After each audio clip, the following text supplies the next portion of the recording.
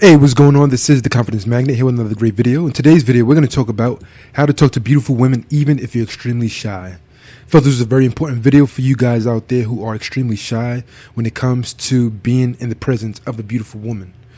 I myself had this problem, but over the years, I've conquered it.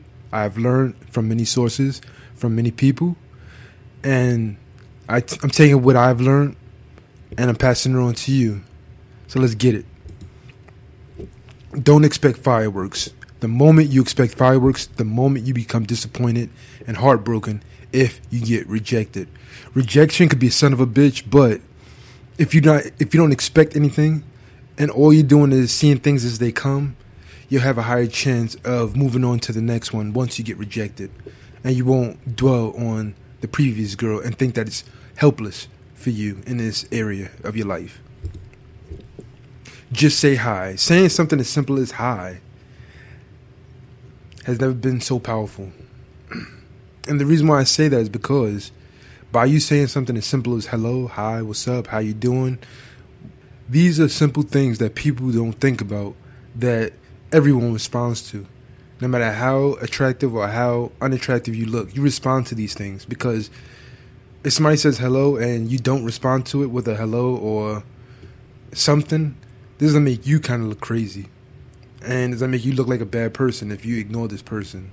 Or it doesn't make it look very obvious that you're not a person to talk to. So depending on what you want to do, just go in and say hello and see what happens from there. Use situation lines, not pickup lines. Use your surroundings to break the ice, not a cheaty pickup. So what I mean by this is, if you're at the supermarket, you see a woman with items in her cart, it looks like she's about to make some lasagna, be like, you know what? My favorite dish is lasagna. Can you cook lasagna? Can you bake lasagna? How good is your lasagna? And I can have a conversation about that. If she's not interested at all, and she says she has a boyfriend or whatever, you leave her alone. Or if she says, she gives you the time of day, then you see, like you build up from that. It's not that hard. It's just that we make it hard. The initial goal is to become comfortable, not get the girl. This is very important. When you focus on getting the girl instead of becoming fluid, you will always feel at the mercy of circumstances. So if you get this girl, you always gonna be like, okay, how do I keep her? And you're gonna get so worked up that you're gonna end up losing the girl. But if you're fluid, if you're confident and say, well, if I lose her, then there's another one waiting for me in the wings, then you have a higher confidence, and that confidence, it actually makes you more attractive. Which brings me to the next slide. The more confident you become, the more attractive you become. Women they love the smell of confidence on a man who knows what he wants.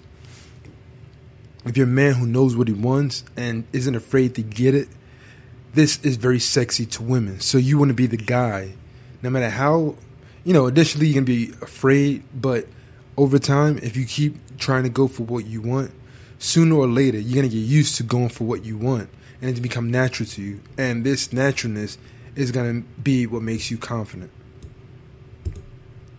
Be observant. Use your senses to feel the woman out. You may be missing out on signals she's giving you that can either give you an advantage or leave you at her mercy.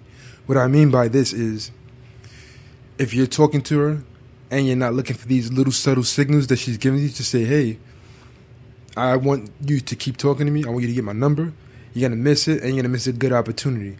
Or if you see that she's one of those women that she's trying to manipulate you, and you're not picking up on that vibe, on that signal, then it's going to keep going over your head. She's going to be able to use you, manipulate you, and you're going to be like, why did she call?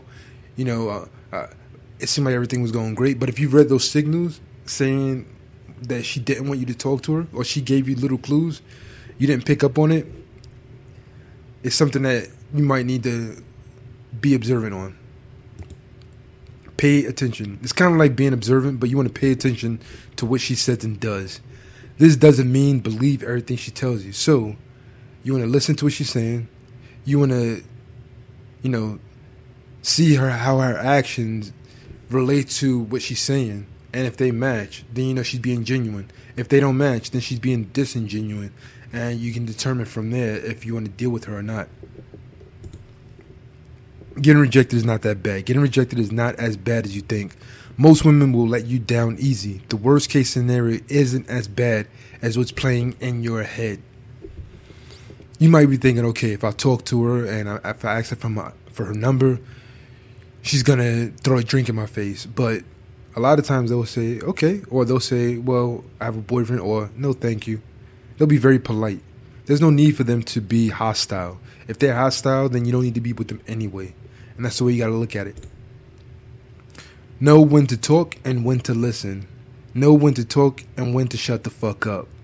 When you shut your mouth and listen, you get better results sometimes. So, sometimes if you talk to her, ask her questions, she tells you some things, and she sees that you're a good listener, she'll be like, well, you know, like, you're not like most guys. A lot of guys, all they do is wait for you to finish talking so they can talk about themselves. But you actually sit there and you listen. I like that. And this can lead to a first date, second date, third date, or whatever the case may be.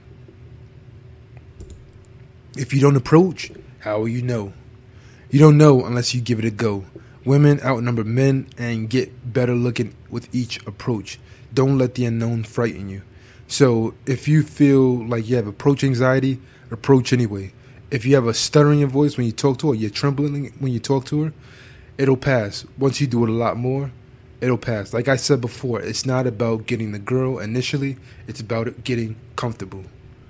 I want to thank you guys for watching this video. Don't forget to subscribe. You can follow me on Twitter. You can join my mailing list where you get my free ebook, The Confident Skyscraper, where you'll get a real foundation of real confidence. Links are in the description. I want to thank you guys for tuning into today's video. Stay tuned for the next video. Peace.